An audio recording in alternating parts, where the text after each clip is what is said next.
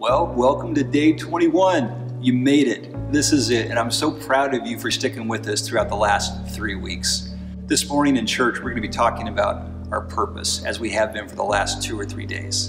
And I want to leave you with a verse of encouragement, although it might sound like it starts out a bit negative.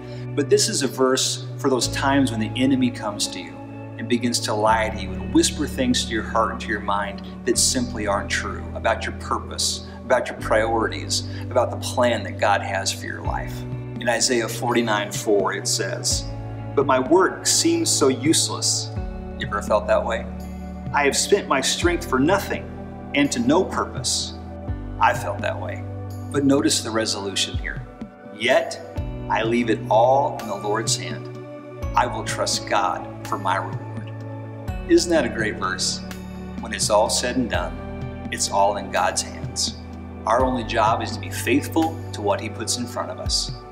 So God bless you as you continue these Selah moments in your life. Hopefully it's become a habit for you by now. God bless you as you rest in the fact that you are loved by Heavenly Father who has perfect love and only wants the best for your life. It's been a great 21 days, and I hope you continue for a very long time to see the fruit in your life because of it. God bless you today.